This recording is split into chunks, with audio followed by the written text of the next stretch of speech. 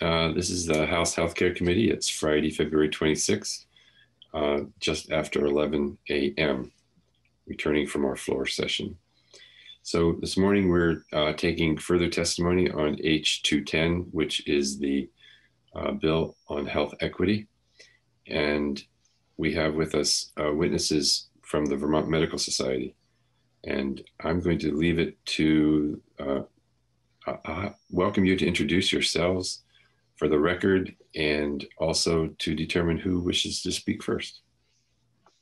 Great. For the record, I'm Jill Sudhoff-Guerin, and I will be speaking on behalf of the Vermont Medical Society, the American Academy of Pediatrics Vermont chapter, the Vermont Academy of Family Physicians, and the Vermont Psychiatric Association this morning. And we will all be expressing our support for H.210. And I will also introduce Jessa Barnard, our Executive Director of the Vermont Medical Society. We thought it would make sense if I talked about just the background of our work in addressing inherent bias in healthcare, and then Jessa will talk specifically about achieving meaningful medical training in this area. So I want to just start by framing the message that our organizations have made recognizing, addressing, and mitigating the impact that inherent bias has on health outcomes one of our very highest priorities. And I will also say that we are very much in the listening stage of this work. In order for us to really thoughtfully create health equity tools that we can appropriately apply to better serve our patients, we really need to listen, and we really need to take input from the communities that have been historically silenced and marginalized. And we've really seen the poorer health outcomes in these communities as well. Last week, VMS hosted a webinar, and it was called just Race and Health Equity. And it was really looking at what the American Academy of Pediatrics Task Force on Race and Health Equity. This is a task force that was formed last year when the George Floyd murder happened. And so the webinar was really looking at their work and what they're trying to do. This is a 25-member task force, mostly made up of pediatricians. And Becca Bell, the pediatrician intensivist who's leading the webinar, she said, you know, we're really in the beginning of the discussion of how we approach this work. We're very much in the process stage, and we need to take our time. So at the very minimum, we do no harm. And, you know, really, in order to do that, you really need to take the time to be informed by the communities and really not try to put a one-size-fits-all approach in terms of toolkits or practices or anything of that sort. So we really resonate with that message. Last June, VMS, like the rest of the world, was really gripped by the murder of George Floyd, and we took that time to put out our statement, not only denouncing police brutality, but also really naming systemic racism as a public health threat. We know that systemic racism and other forms of discrimination have really produced devastating health impacts. And these impacts, you know, we've seen it with trauma, chronic stress, and the differential access to appropriate medical care. And then, of course, with COVID, you know, that's really exposed what happens with this differential access to care, and it's led to tragic disparities in health outcomes. So really the need for culturally appropriate public health measures, including, you know, those with social determinants of health, and mitigating this disproportionate impact is really important and critical right now. Since I began working at the VMS, this has been like one of our very, very highest priorities. And in 2018, we actually adopted a policy in which we resolved to support systems designed to combat biases within the healthcare system, not just for the patient, but also, for patients that were choosing not to go to specific healthcare providers because of these biases as well. In 2018, we also adopted policies to support the humane treatment of migrant families, just because we saw so much heartbreak on the border, and our members really took an active role in addressing this. And then VMS also adopted a policy in 2019 to protect women's reproductive rights, just really with the idea that the sovereignty of your own body is integral to your health. So I will just say that over the last years that I've been at VMS, I've just seen that our members are super hungry for this education. They want to learn more. They want to take an active role. And so we are very supportive of this bill. And we are very supportive of the office, the idea of the Office of Health Equity. We sent a memo earlier. I don't know if Colleen put it up, but in the memo, I have a number of webinars and trainings that we've put out and partnered with other organizations on. I don't know if it would be helpful for me to pull that up for you to look at, but I think we have the memo, so I think that would be sufficient in terms of the best use of our time this morning. Yeah, but you'll see that VMS has a webpage on this where we're consistently putting up new information. Our annual meeting has always included health equity trainings. And then there's really good resources being put out with partner organizations. Vermont Program for Quality Healthcare is going to be doing something with Dr. Avila, which you just had her in this week. And then the Areas of Health Education Centers has a great five-part series that's really looking at cultural competency. So just to emphasize that this work is being done and that we are highly supportive of it.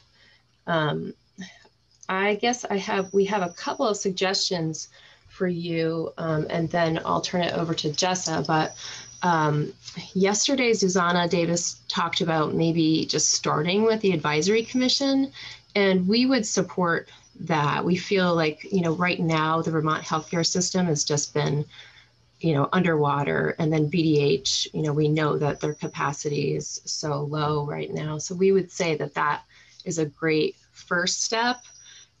We also noticed that beyond the commissioners of health and mental health, there are really no healthcare providers on this commission. And we would urge you to have clinicians on this commission, just understanding that you're trying to develop new systems of care. And so you really want to have people that can inform with their practice experience, but also just to have the accountability and the buy-in on the ground. So we would support that. We also support section 252, and in K, you talk about working collaboratively with UVMMC, which we know has done a lot of work in this area. We would also urge you to partner with the AHEC and BPQHC, just because they're doing the work in this area. And with that, I will turn it over to Jessa, and then we'll be here to answer any questions afterwards. Great.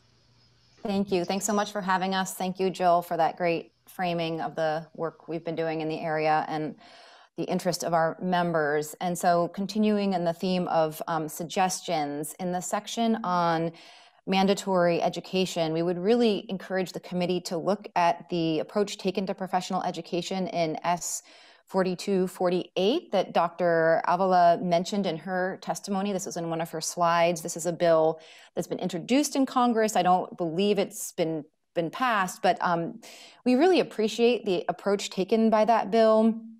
It directs, in this case, on the federal level, the Secretary of Health and Human Services to award grants to a range of entities, healthcare providers, health departments, professional schools, nonprofits, to support bias and anti-racism training to reduce racial and ethnic disparities. And then it links any entity that's receiving that grant funding to produce those trainings needs to meet some criteria. So the education has to be evidence-based, community-informed, patient-centered, and ongoing. It needs to be culturally competent and accessible. And I think this is really key. It needs to be designed to allow any state licensing body to provide continuing educational credit for those courses. So it needs to be recognized by whatever your licensing board is as meeting whatever hour requirements you have for CME already in your licensing standards. We really support that approach. We think there should be funding and support for the development of courses and the ongoing implementation of those courses, and that it should fulfill existing CME requirements. That said, I will move into the reasons we don't support the current language in the bill regarding a specific list of topics that need to be repeated every 2 years in order to, as a new licensing requirement. So a lot of these concerns stem from our experience seeing our members going through the required courses for the opioid training. So what we've seen is that just having a mandatory hour requirement does not necessarily mean quality education or desired behavior change necessarily. So for example, with the opiate training, the quality of education varies widely. We've seen out-of-state for-profit companies market CME because they know that providers are required to take it. But in our opinion, it's not been very high quality training. And on the other hand, we have some Vermont-based entities that offer excellent training in this area. But again, it varies widely. I am not an expert in the science of continuing medical education. There are people out there who are, like at AHEC or VPQHC, but I am aware that the research shows the efficacy of CME can vary widely based on how it's done, its methods, its length, how important it is to the person taking the education. And we got a really, I thought, helpful quote from Nicole Lapointe. It's at the end of our memo, who's the executive director of the Northern Vermont AHEC. And again, it's not specific. She doesn't have a position on this bill, but she did weigh in that she's not aware of a strong evidence base that supports state-mandated low-contact educational activities to support change in a highly complex area such as this one. So again, with listed topics that need to be repeated, we think that could be a useful baseline level of education, but real change, as I think we all acknowledge, goes far beyond a course. Especially in this area of healthcare, we need changes in medical school and residency curriculum, which we are seeing happen, but that needs to continue. Changes in organization and practice level policies, procedures, screening tools. As Jill mentioned, absolutely critical to have conversations with impacted patients and families, and changes in workflow and more. And Jill referenced this task force, this Vermont task force of pediatricians really delving into this work, and we see other specialties interested in this work. And in contrast, we worry that requiring the same topics on the same education to be offered year after year does not necessarily continue to move the needle in terms of behavior and culture change. And again, to this point of the opioid training, similarly, as Section 4B2 of this bill does, that lists topics that need to be covered. For example, storage and disposal of medication, safe use of medication using VPMS, state laws. And that means that it needs to be a very prescriptive course. There aren't very many courses, honestly, that meet that requirement. And it actually means it doesn't always meet the needs and the interests of certain specialties and clinicians. So we've had members ask for trainings on innovative new research, regarding using CBD or cannabidiol to manage pain, or opioid replacement therapy and how that can be adapted to the COVID-19 pandemic, how pain management and surgery. All of those are topics that I think we would all agree are important and probably really relevant to certain specialists. But because there's sort of a list of topics that needs to be covered, the Board of Medical Practice has had to say, we're sorry, that might be really interesting to you, but doesn't meet this topic requirement. So we would really like to see more flexibility to ensure that education is engaging and relevant to different specialties and practice types. I want to make a point. I listened really closely to Dr. Avala's presentation. I've actually heard her presentation to VA, the Hospital Association, as well. I think she's an excellent speaker, raised a lot of really good points. And she mentioned the language access piece a lot. And I wanted to, in my mind, I want to distinguish that a little bit from cultural competency. I know they're intricately related, but I agree with her. That's a black and white compliance issue. We've been providing information to our members for years that you need to provide translation and interpretation services. It's in our guide to law, on our website. Practices should be doing that, just like all other compliance issues like disability accommodations, complying with employment law requirements. To me, that's again, a black and white compliance issue. We would be happy to continue to remind our members of that. I think it'd be great for the licensure boards to remind their members of that legal obligation. I think that's a little different, again, than a broader educational topic to me on cultural competence that she, as she mentioned, goes to a lot of sort of emotional level issues and relating to patient issues. So I do want to just acknowledge that issue and say we completely agree that that's important information, but to me, a little more black and white to disseminate to our members. So just in conclusion, I want to say, as with many in society, our members have become much more actively aware of this issue and engaged in this issue of existing and long-standing disparities in society and within the healthcare system and the shortcomings of our healthcare system in the past. And we take responsibility for the special trust put in healthcare providers to meet the needs of our patients.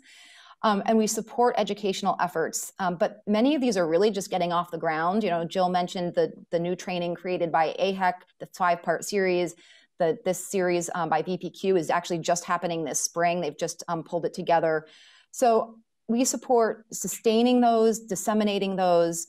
And while we think we're nowhere near the end of this journey, we also don't think now is the time that we necessarily need a list of prescriptive topics to be offered or required every 2 years. So with that, happy to answer further questions. Oh, and I'm sorry, we've been using some acronyms. We tried, Jill and I even yesterday said no acronyms, and here we are. So VPQ is the Vermont Program for Quality in Healthcare. They are they're a nonprofit that's really focused on quality improvement and education around the state. And then I think there was a question, AHEC, Area Health Education Centers. There's a central office out of UVM, but then also regional offices around the state. And their whole mission really is developing the workforce pipeline and workforce education for healthcare providers. I know you have such limited time for testimony on this bill. I would love if you could hear from them and hear about all their work to design these courses. They, again, are really the experts and leaders in health education. That may not be possible given your time, but maybe they could at least submit some written more information about the courses they're doing and how they've developed them. I think that might be valuable for you to hear. Again, we're really here to emphasize how seriously healthcare providers take this issue, how committed they are. And that this work is really, as I said, just, I think, growing every day. Thank you both. Thank you very much. Let's hear some questions. I know I have some questions, but I see some hands from committee members. Let's go first to Representative Cheetah and then Representative Page. Thanks for your testimony today on the issue, and for giving us an update on some of what's actually happening in the area of training, especially. And when this bill was being written, it was finished quickly. So one of the pieces about the training is that it was more of a placeholder than anything, with an understanding that 2 hours of training is only going to do so much on any topic. And when you look at cultural competency and anti-racism training, it's culture change and it's ongoing work that really makes a difference. And so I'm wondering, it sounds like you have concerns about moving the bill forward with that piece on it for those reasons. Might it make more sense to ask the commission to do some ongoing work in this area with healthcare providers and come back to the state with a report on requirements over time? Because as I'm hearing you, I'm thinking that might make more sense. And I'm looking at the bill now, and I don't think they have that specific duty. But I don't know what your thoughts about, maybe that would be a way to address your concerns without losing sight of why it was in there to begin with. I love that idea. I would love to hear from the commission about their recommendations, what other states are doing. Personally, I would suggest involving the licensing boards in that. They may have suggestions about how to promote this, how to engage with their licensees. So yes, absolutely. I think healthcare providers would be very interested in their recommendations and, working on this issue. I think it's a great suggestion.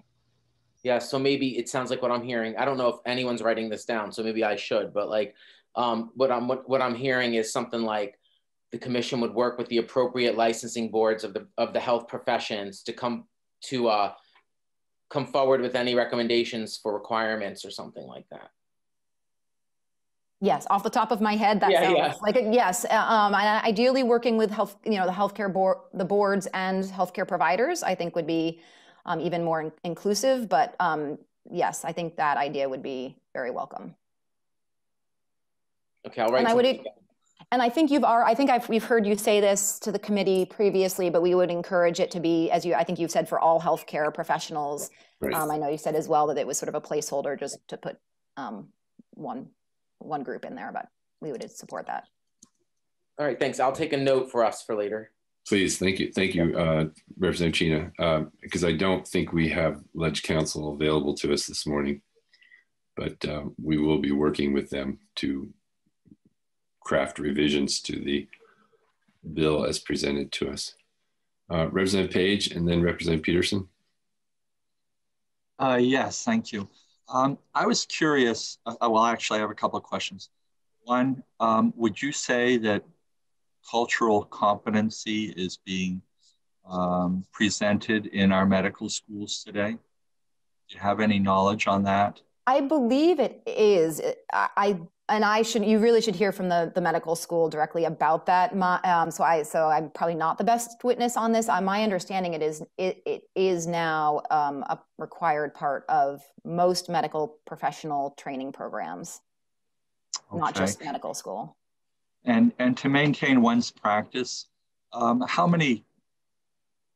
what type of refresher training or courses are required to continue to be licensed? So great. Thank you for that question. Because I actually want to point out that state statute, so it varies based on profession. So I will speak for MDs, licensed by the Board of Medical Practice only, because that's where our members sit.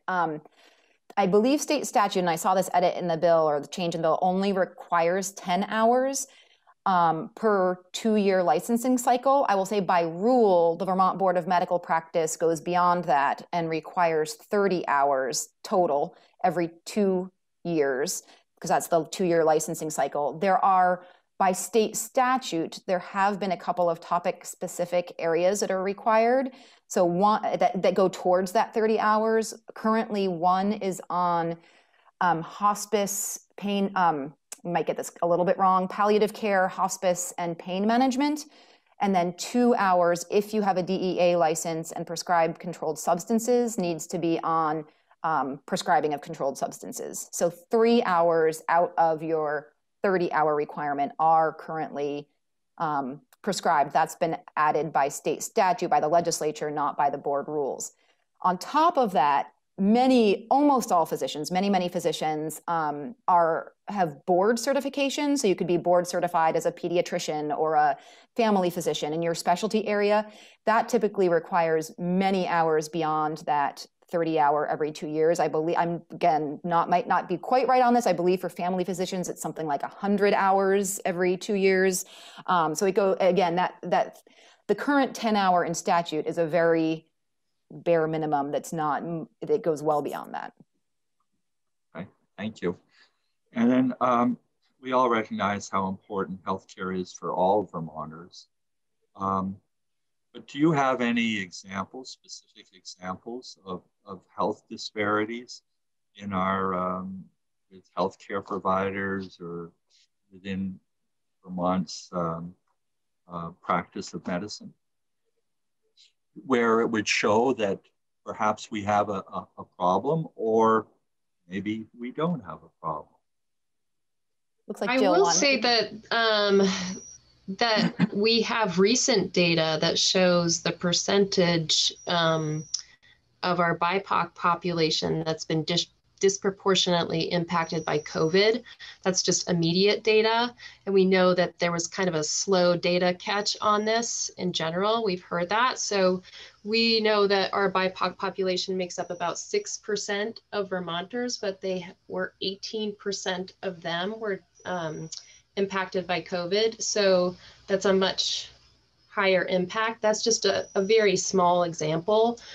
Yesterday, you heard a lot about the LGBTQ community, where there's many impacts. There's also just the impact of just the population health and the social determinants of health that increase poor health outcomes. You heard, just as a small example, the LGBTQ youth use tobacco at a much higher rate than the rest of the population in Vermont, and that's because they've been mercilessly targeted by the tobacco industry. There's a number of things that we could show, but just immediately, really looking at the COVID, that's a prime example. But you don't have any reports or specific cases against individuals that are available to the public? I'm sorry, specific cases? You mean law cases, or? Yeah, I guess where there's been a where a patient has complained about certain providers not taking their Yeah, I think we may not have that data. As you know, we're not the public health department. We're not the licensing entities. We have heard, so we don't have a report to show you. I can say anecdotally, and a lot of the testimony you've heard, we know, and I think actually Dr. Avila did an excellent job of saying we all have biases. We all come into this world with judgments we're making about other people, and so we know, just like the example she gave of the car dealership, we know healthcare providers come to their job with the same biases other people have. And, acknowledging again that healthcare providers have a special trust with their patients. So healthcare providers are not just a person off the street. They are responsible for creating a trusted relationship with this person and listening to them, and acknowledging that we may be missing things. There's a lot of emerging data, things like how are we even is race even a legitimate reason to be making diagnoses? In some instances, maybe it is actually a factor, but in many instances, we know race is not a biological fact. We've learned, many of us grew up kind of thinking that, but we actually, in reality, know our genetics do not line up with what we may look like racially. And so there's a lot, I think it's a huge topic, all the way from inherent bias to the actual, some of the data in diagnosis and treatment. And so that's why I think we were coming at this from, there is a lot healthcare providers can learn about this in many different ways. And so we want to promote that whole range of education. So, I guess to your point, we are not coming to you today with a specific example, but we know, hearing from patients, that they have been treated differently, and it has impacted their trust in the healthcare system. Okay, and I guess those are particular feelings with the individual, but I'll just leave it at that. Okay, thank you. Okay, Representative Peterson, then Representative Goldman, and Representative Cordes. Yes, thank you. Thank you both for your testimony. The training that you envision, does it involve medical training at all, or is it training around how to treat people? Maybe what do we see for training that would stop health disparities? I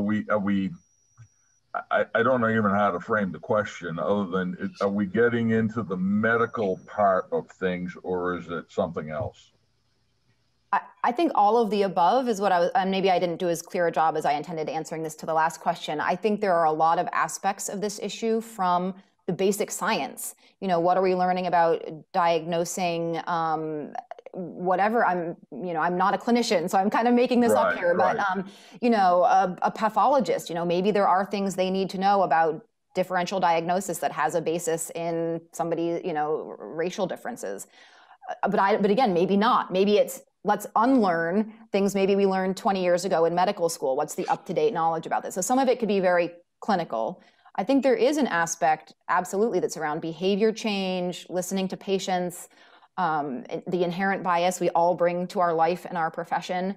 And then there's also a lot around practice change. So not the clinical practice, but just how we approach our patients, and, you know, from how the receptionist greets somebody to the checklists and tasks. Does a patient feel welcome at the office? How do we set up our waiting room so that everybody feels included? I mean, it's a very, and again, I don't want to claim I'm an expert in this area. That's why, and, you know, again, Becca Bell, the pediatrician, one of the pediatricians leading this effort, has said it's about listening. We need to hear from the patients what we're doing wrong and what we could be doing better. So I think there are many aspects of this issue, and ideally education could eventually and is addressing all of those facets.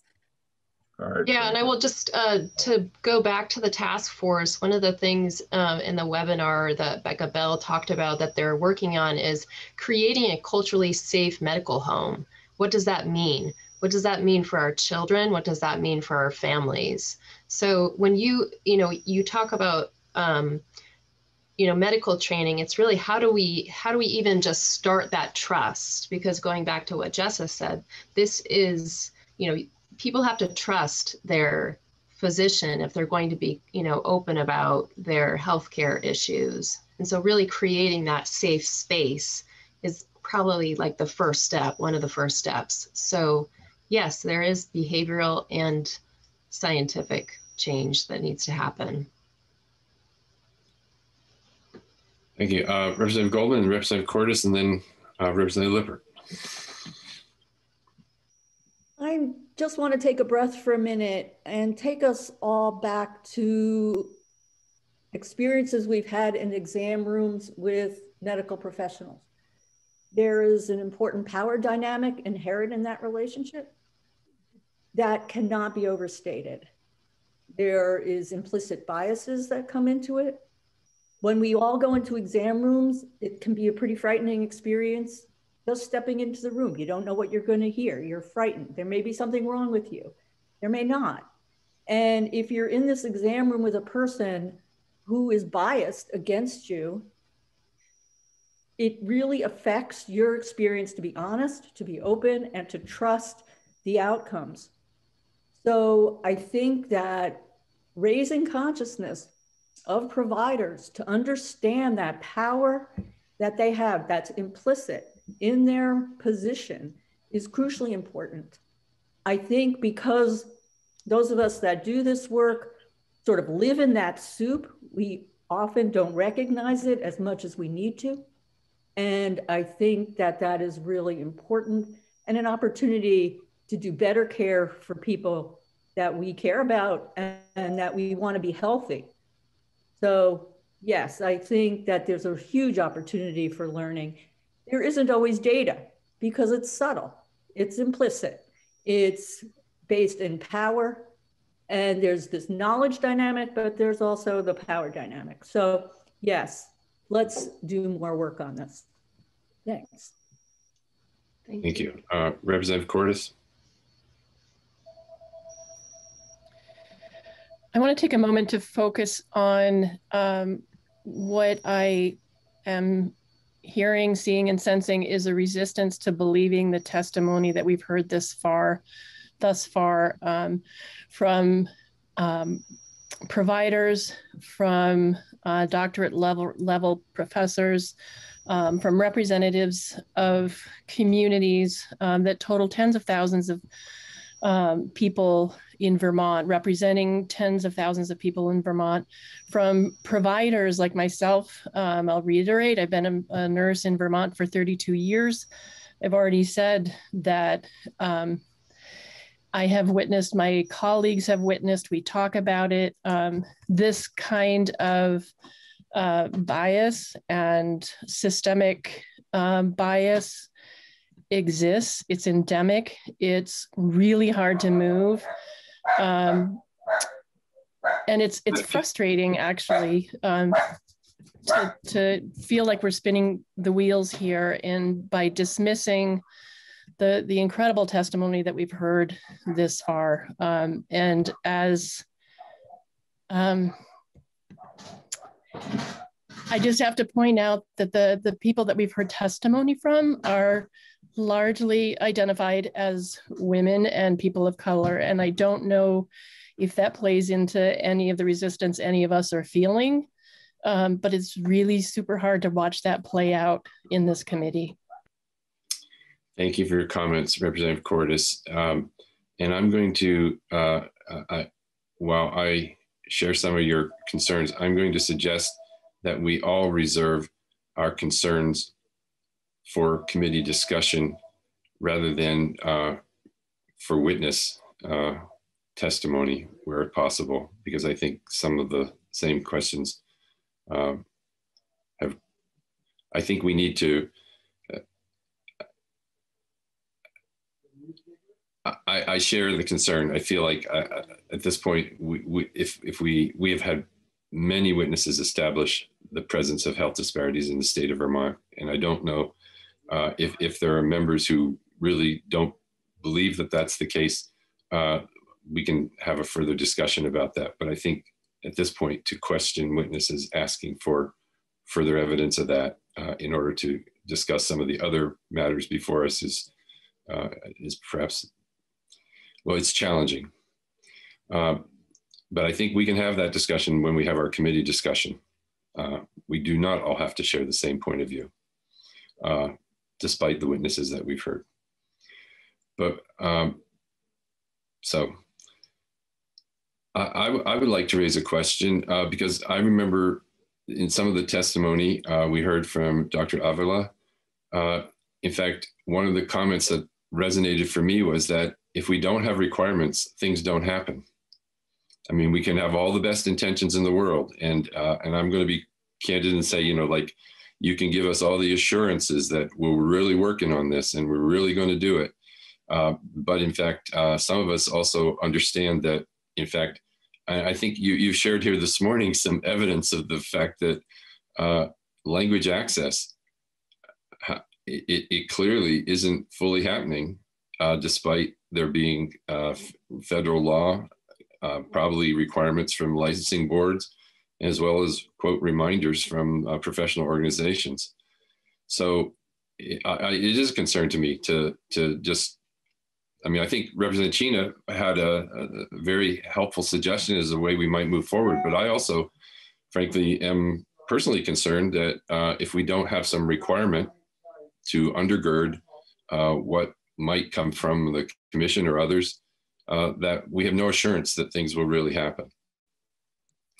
Now, so my question in part is, I believe Dr. Avila referenced, and I if I'm remembering this wrong, others can correct me, but I believe she referenced the fact that there are numbers of states that have professional training requirements for healthcare providers around cultural competency that are actually requirements, not voluntary professional organizations' goals. And so maybe I'm making more of a statement, but I'm curious as to what your understanding is of other states' requirements around cultural competency in terms of professional healthcare provider requirements.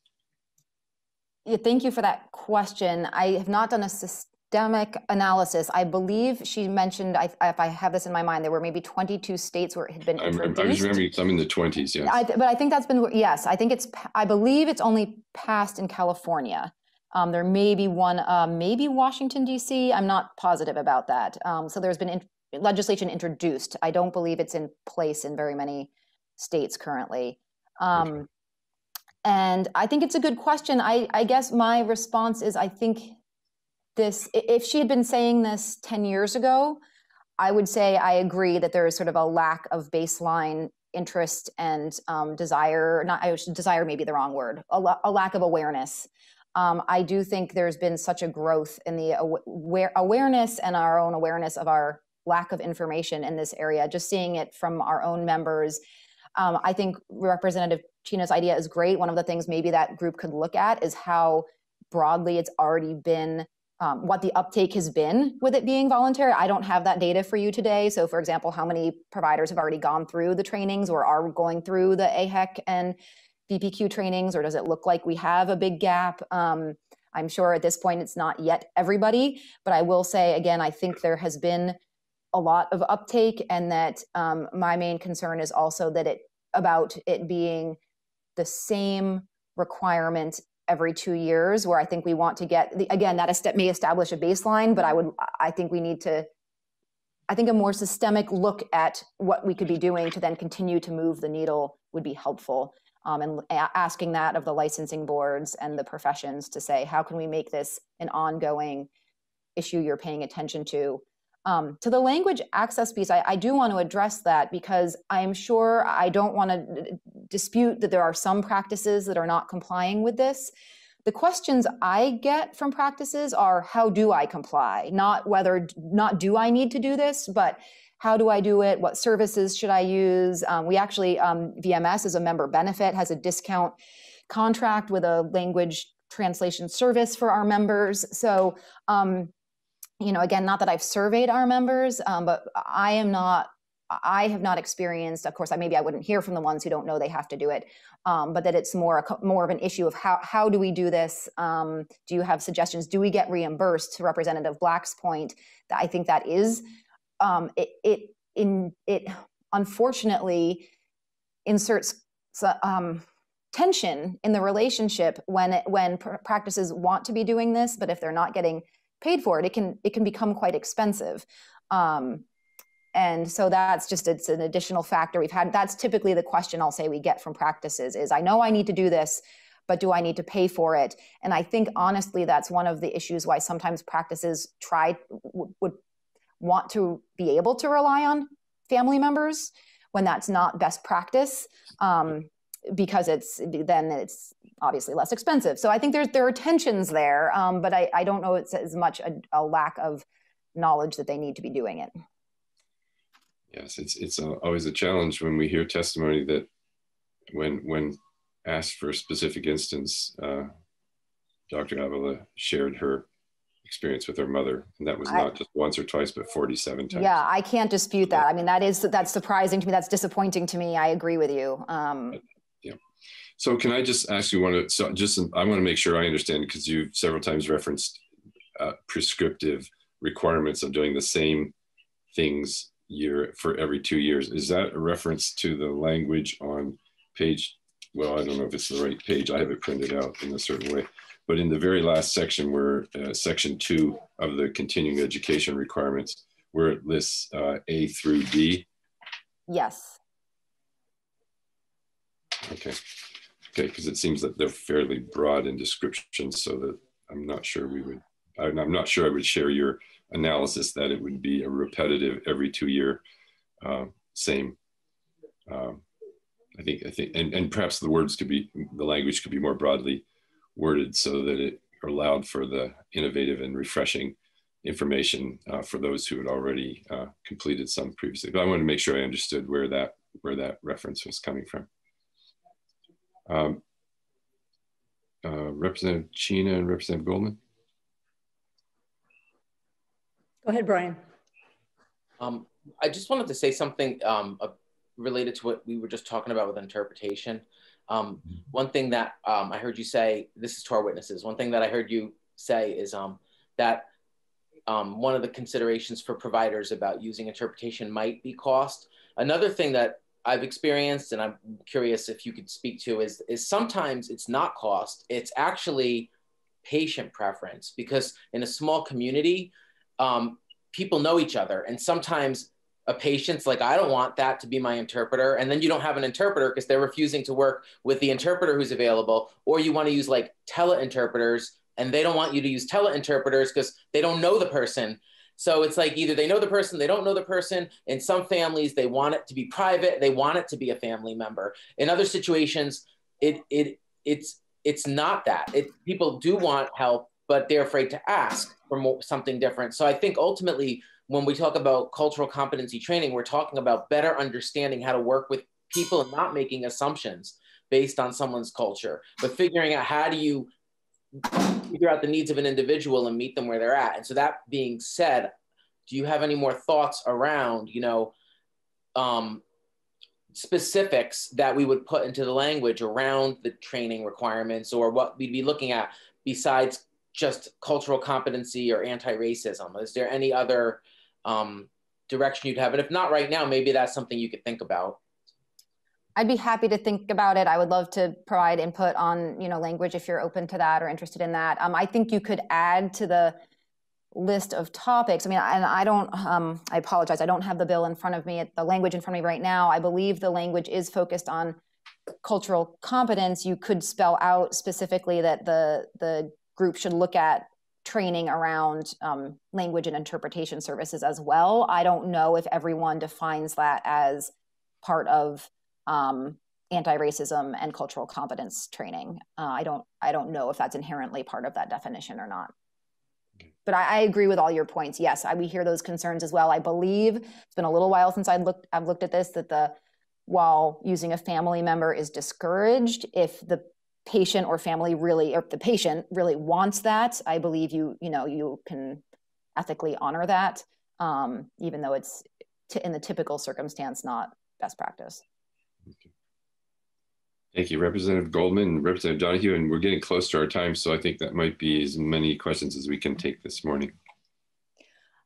Thank you, everyone, for comments and testimony. I'd like to take us back to the exam room for a minute. This morning, we had an experience of what it's like to communicate with someone through an interpreter. So put yourself now in an exam room and trying to deal with significant medical concerns and problems and operate through an interpreter. It is very challenging, and I believe clinicians really want to go do a good job for those patients. So we need to support those kinds of services, the availability of those services, and if we can attach any kind of financial support for that, I think that would be important. So I'd like to add that to some place if it's where it might be appropriate. Thank you. Mm-hmm. Thank you. Representative Donahue? Thank you. Yes, I snuck a quick peek at the VMS 2018 statement about addressing bias. And, I was pleased to say that see that it included the breadth of sort of the health disparity and bias issues that the bill addresses with the various groups, although statement may need to be broadened. It's not, for instance, LGBTQ issues are not necessarily just sexual orientation, but it did also include disability. You haven't discussed in terms of training issues and whether there is also ongoing efforts around those other communities. We're going to be hearing more testimony this afternoon, but we had some earlier, and issues like diagnostic overshadowing with types of disabilities, which we know is a significant health outcome concern. Is that included or any of the pieces of what you're doing? Can I interrupt, Representative Donahue? Can you share what your definition of, again, the phrase you just used, overshadowing? Diagnostic overshadowing. Yeah, I think that's not. I'm not sure that's in everyone's wheelhouse. So I'll briefly. Right, I didn't want to testify, and it's coming up this afternoon. Oh, I know, but you're using it to ask a question. And if we don't know what the question means, it's hard to know what the answer is. Yes, I'm sorry to take advantage of the current witness, but that means when,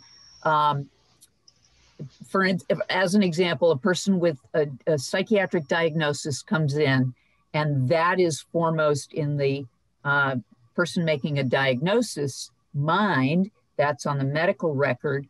And so to use lay language, the reaction is, well, it must be all in their head because they have a psychiatric diagnosis. And so they're going to miss or not treat as seriously physical complaints. Thank you. And I bring us back to your question to the witnesses, but I think that's an important clarification. It's a great question. It is certainly an issue that I am aware of medical specialty societies, for example, addressing through their educational sessions. I know it's been a big topic and even covered in the media around maternal health outcomes, especially BIPOC women, sort of not their post-delivery complaints being basically dismissed or not appreciated. I'm just trying to think back, Jill, maybe I don't know if it's been addressed in the sessions that we have put on, but I know there are educational sessions, again, by national organizations on that issue. Jill, do you recall if it's been? It's not so much a specialty issue as opposed to a primary care or other specialty care than mental health.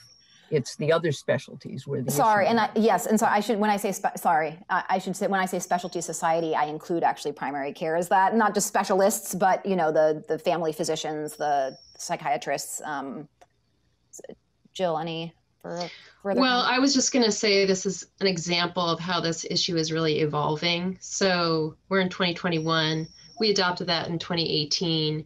And, I learned another term yesterday, the minority stress model. And I think that really captures a lot of the issues. And I will just say that, again, going back to everyone having these implicit biases, one of the things that I, feel like must come up in Vermont is if you have used or you are a current substance, user, what kind of bias do you have, when you walk into your medical home? There's just bias across the board with any diagnosis. When our family members, point out mental health issues, you're like, oh, you don't want a diagnosis because what is that going to mean for you in your future?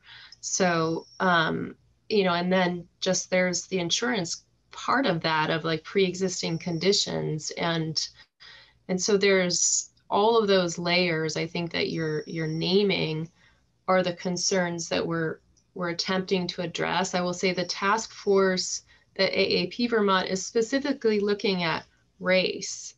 And so, but that's only covering a small picture of the health equity issues that we have to deal with in our state. So how we get at this is really part of why we're saying, let's not try to do a one size fits all, because we really need to understand the breadth and we really need to look at what's specifically going to help our medical professionals give the best care. And I really liked how Zana Davis said yesterday that when we learn how to give culturally appropriate medical care to these, to different communities that have disproportionate poor health outcomes, we're actually raising the level of care for everyone. And we really need to think about that and really underscore that this is where we need to be as a country. And COVID has shown us that too. Thank you. Representative Donahue, your hand is still up, but I assume that was from previous.